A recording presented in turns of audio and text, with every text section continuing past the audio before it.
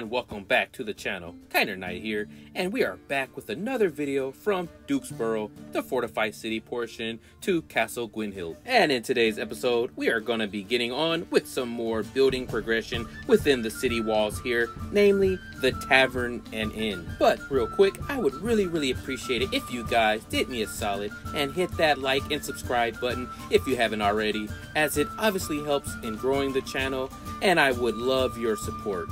And so here we're looking at the current layout for the new addition that will be added in today's video. Although in today's time-lapse we'll just be focusing on the Tavern and Inn portion of the build itself, as well as its history and lore. I hope you guys don't mind too much, and let's go ahead and get started. The Fourth Lodge Inn, one of Dukesborough's oldest standing buildings, with its original construction dating back to sometime around the founding and great construction work of Castle Gwynhild. Much like the first, the second, and third lodges, the fourth lodge was built out of necessity to house and shelter the skilled craftsmen as well as lesser skilled laborers who had traveled from all parts of the continent of Colossia. Headed by the Masons, the original building was thrown up fairly quick in a hurry, with it being built with materials that was readily available and could be sourced from around the building site, with that mostly consisting of sandstone and rubble, and the original roof being of thatch. Sometime after the completion of the castle, most of the skilled craftsmen and laborers had already returned home to their own respective countries, or moved on for other work opportunities elsewhere, leaving the lodges they once occupied in disarray and in need of maintenance. Over the next few decades,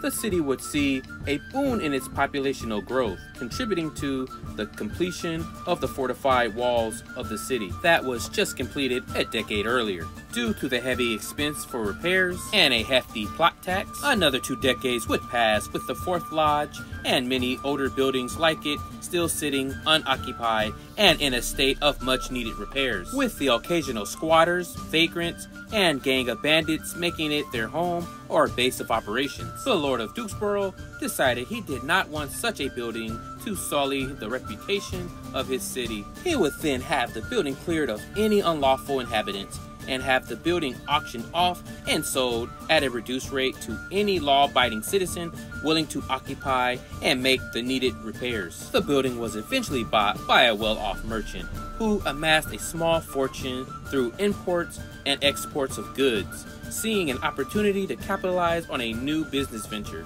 Within a year's time, the well-off merchant had made most of the needed repairs, including a new tile roof. He then opened the doors to his newly founded tavern, which he named the Flow and Foam. He would go on to run the tavern for many years, well on into his old age. But due to his greed and what many would consider as unethical business practices, the tavern's patronage saw a massive decline, putting the tavern's owner on the brink of bankruptcy. Due to the severe lack of customers, which some would say contributing to the owner's watering down of the ale and the overcharging for the poor quality of food and drink. Having fallen deep into debt, the tavern owner wagered the deed to the tavern in a game of cards in an attempt to win some money to pay off some of his debts, but instead losing his tavern, leaving him ruined and completely penniless. After winning the deed, the gambler, not having any desire to own or run a tavern, much less make it profitable again, after holding on to the deed for quite some time, he eventually sold it for a modest sum to a particular young man whose parents were of the lesser nobility class. With him being the youngest, he would not be able to inherit it,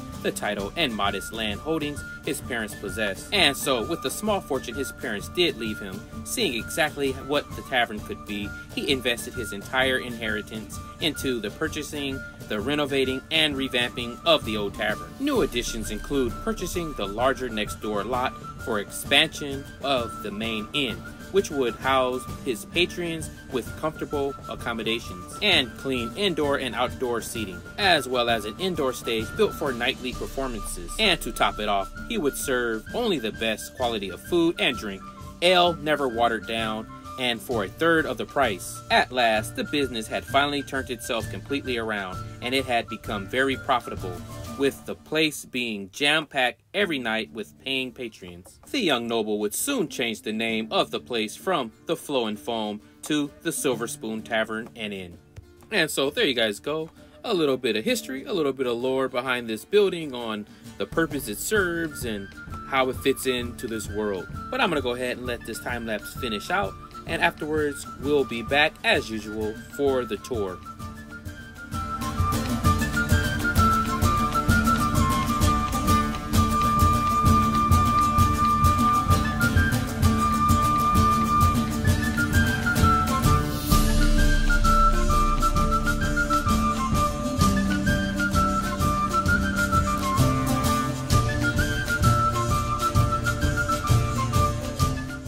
Okay guys, we are back, and as you can see, we are right outside our finished product here, the Silver Spoon Tavern and Inn, as well as these 3 buildings over here that I added off camera. And now I know that I've been told before that I have a tendency of sometimes cutting out a lot of my time-lapse progression out of my videos, and that I don't show enough of the building process. And to those, I want to apologize. What I have to say, for me, it's just easier to build and allow those creative juices to flow when I know I don't have to worry about the camera. It's just that way I am able to just spend a little bit of time on a build. Then when I'm out of ideas, I could take a quick break and come back refreshed with some fresh new ideas without having to worry about a ton of clips to go through and edit from continually stopping the replay mod. So for when I do want to take a break, but it really just allows me to just really take my time and really put that love and care into the build. But I do apologize to those of you who do prefer to see the entire time-lapse build, and I hope you can forgive me. But anyhow, this is the new addition here with these 3 houses that were added to this section. They really help to add towards building up a lot of that atmosphere to this little section of the build. We won't be checking them out or touring them in this episode though. But however, we will be focusing on the Silver Spoon Tavern and Inn here. So let's go ahead and get started. Here we come to this kind of raised platform with some outdoor seating. This would have been one of the new renovation features the young noble would have had added. And you can also kind of say it kind of serves as a way to keep the inside of the tavern and inn fairly clean from extra dirt and mud that could be more easily tracked inside if it wasn't for this raised platform here, while also providing customers with a nice place to sit if they so choose, an outdoor table. And as you can see, there's plenty of places to sit and just relax outside on a nice sunny day. So now let's go ahead and move on and take the tour inside. Go ahead and make our way to the door here.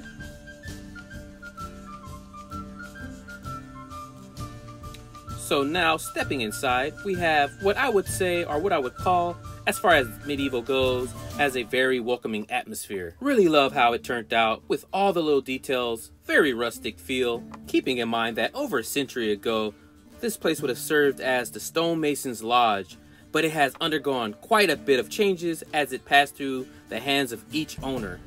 This tavern does provide plenty of accommodating seating, so for anyone that wants to sit inside, shouldn't find or have too much of an issue finding a place to sit down and have a meal or a drink. I like to think by the time the young noble became the place's owner, one of his main concerns would have been to make this place as comfortable for his patrons as possible. And real quick, a little detail that ties into some of the lore. Looking around, you guys might notice a lot of these little pamphlets and notices and posters all around the building, as well as on the ground. You'll see the little pamphlets all scattered about on the floors. They are not entirely there just for atmosphere purposes, but it would be one of the effective ways the young noble would advertise the Silver Spoon services and try to drive in more paying customers by posting these pamphlets and notices all around the city and inside the Silver Spoon Tavern and Inn. I would imagine that they would have deals or specials that the Silver Spoon would be running for the week, as well as the posters of those who would serve as the stage entertainment for the night or for the week. But making our way on, we're gonna go ahead and move through this part of the tavern, and we come to the food preparation area where the stove is. Now, it isn't much of a kitchen setup, but it works. We have a place to cook some food, a place to bake some fresh bread. As you can see, if you want some soup, you can have some soup or maybe some meat that is being cooked over on the stove. But if we make our way over here, we have some pantry shelves where some ingredients can be pulled to cook those meals. And over here, what's kind of considered the diamond in the rough, a big contributor in turning this business back around and getting those daily and nightly paying customers back, we have this stage for performers, where again a troupe of actors or musicians can come and perform their art for the paying guests and provide them with much needed entertainment while they enjoy their meals. Because hey, who doesn't like a good show and dine? We also have these little fire pits all around to keep the place heated and warm. I think it all came out really well. I'm really happy with the little bit of details I was able to add, such as the broken glass bottles on the floor here, as well as some of the mugs or tankards and just the little pamphlets all scattered about. It really creates a really tavern and warm atmosphere, I think. And you know, that's very important to me, is the atmosphere. I really strive to create something authentic and realistic as best as I can. And now we're gonna go ahead and move on to the end portion of the build. If you're fortunate enough to afford a room here, then you would make your way up to this level. It's kind of another accommodating area where guests can come and sit and have a drink or have some food brought up to them, maybe more so the more posh type guests that may stay here. We have this little seating here where some guests can sit by the window and play a game, as well as over here we have another window seating area where some guests can play some checkers. So again, very comfortable, very accommodating. After all, it is called the Silver Spoon Tavern and Inn, so I guess our young noble who owns the place really strives to live up to that name. Also, we have some braziers on each corner of the room to kind of add and help keep the room cozy and warm. We do have this upstairs portion here, but we're not going to check that out quite yet. So we're going to go ahead and make our way down this hallway. And now these are the rooms where our guests would stay. And now we're not going to check out each and every one of these rooms because they're all generally the same with slight variations. So we're going to just go ahead and open this door and take a peek inside the room. And as you guys can see, it's not that astounding, I guess. It's not that, you know, done up. And that's okay, because I just wanted to just kind of create an atmosphere where it's simple but it's clean, you know. So most people wouldn't have accommodations this nice and this clean. If you guys remember the last episode where we toured the stables portion, the end portion of the stables, as you can see, this is definitely an upgrade compared to that, where you have a chest right there for some storage, some cabinetry there for some storage. You have a nice bed that's off the ground. The room is generally clean, and best of all, you have your privacy. You have a door where you can close it and have your privacy. So there you have it. You know, the rooms are fairly simple and they're all pretty much arranged in the same way. But I think we can go ahead and just check out one more room here. There's no point in checking them all out, but we'll just go ahead and check another one out. And as you see, we have a nice double bed, or a nice big bed that's off the ground. It's nice and clean. We have a chest for some storage here. We have a table here in the corner where we can have some food in our room, as well as some books up there on that shelf for any of the clientele that enjoys to read or can read. So that's that. And now this whole section that we're exploring and will be exploring is all part of the renovations that the young noble would have done. So he would have bought in the lot that this part of the build sits on to have this whole structure built to add these rooms for his potential clientele or guests or patrons, paying customers, whoever you know, would use his services. And as you see, we have a nice little sitting area here. We got some cabinetry right there. And if we make our way back this way and we come out this door, we have this nice balcony where the customers that would be staying here can come out and just have a nice view of the city and their surroundings. So that's that. So let's go ahead and make our way back inside. And now we can check out a room or two on this section. And now the rooms on this floor are generally a little bigger and a little nicer. Again, we have those pamphlets and posters on the wall there as well. So let's go ahead and check out this first room on this floor. And as you can see, again, we have a bit of a nicer room, I would say, with a table, a bigger table. We have some floral decorations in here. We have more windows, so we have more views of the city. A nice big comfy bed. double chest on the floor, and just generally speaking, the room is just a little bit more decorated, a little bit better, I think. So let's go ahead and check out this room. And again, off the bat, it's a little bit more spacious.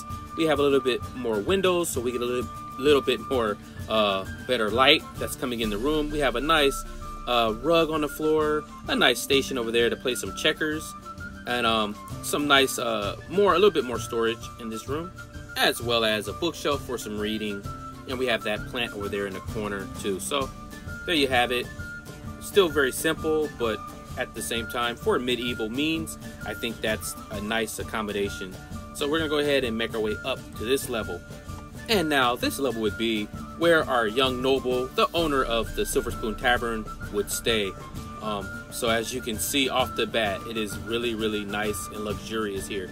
He makes quite a good amount of coin running this tavern and inn, and so he can live the life that he was actually raised to. His parents were nobles. They were of the lesser noble class, but he's still growing up, probably had a measure of luxury.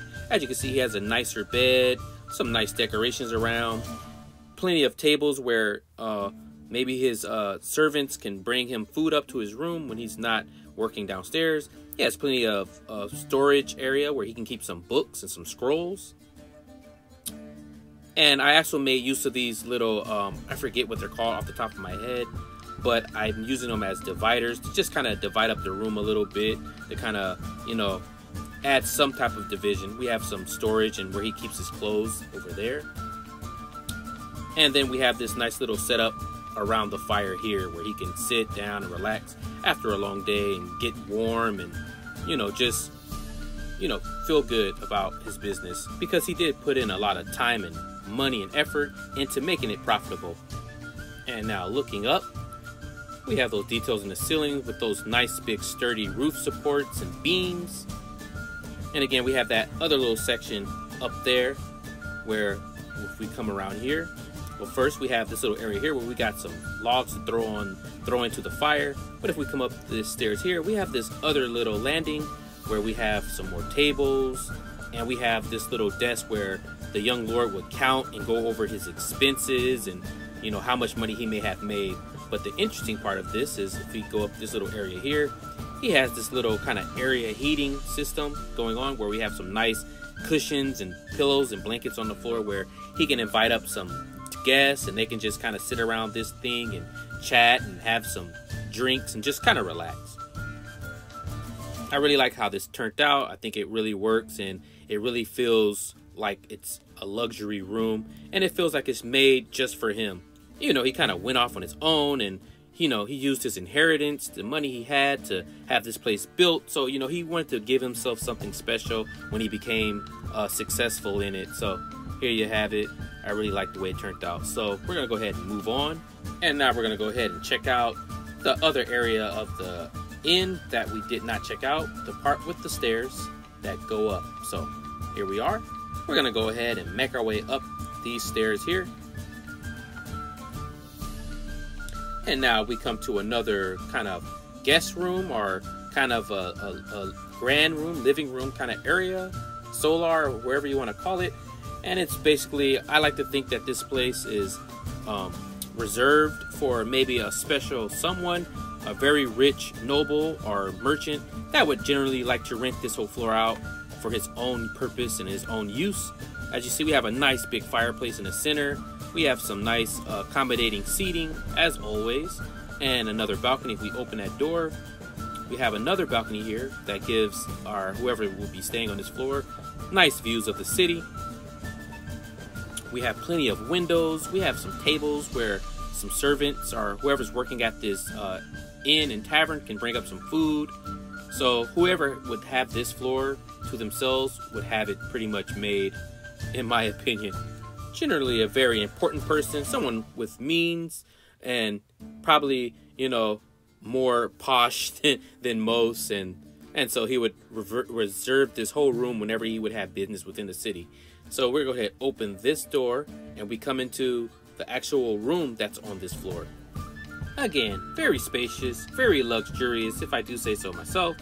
So again, which is why someone very rich would only be able to afford this top floor. So whenever that rich person would again have business within the city, this would be the place he would stay, and he probably would still keep the room on reserve even when he's not staying in the city, just to keep anyone else from using it. We have this nice desk over here.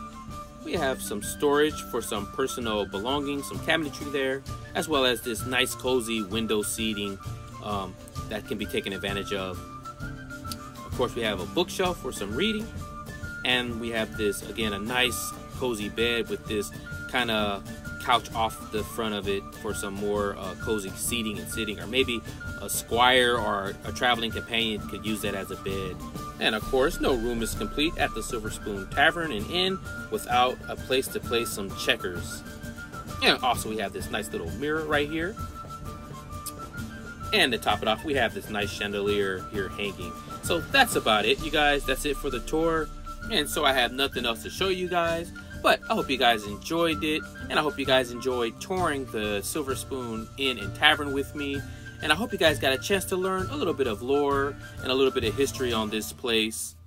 So I really want to say thank you to you all for watching and joining me along while we tour one of the taverns/inns of Dukesbrough. I sincerely hope you guys enjoyed it, and again, got to learn a little bit of history and lore surrounding this place. I really worked hard on it, and I really enjoyed and had fun putting this together for you guys. And a real simple way you guys can show me your appreciation is by simply liking and subscribing to the channel. I really appreciate that from the bottom of my heart. And also leave a comment if you guys have any ideas of what I should add next, or what kind of buildings or businesses I should add. I really enjoy reading your guys' comments, and I will reply to each and every one of them. Again, I really want to say thank you guys for watching the video. This is the Kinder Knight from Dukesbrough, and until next we meet, I bid you a farewell.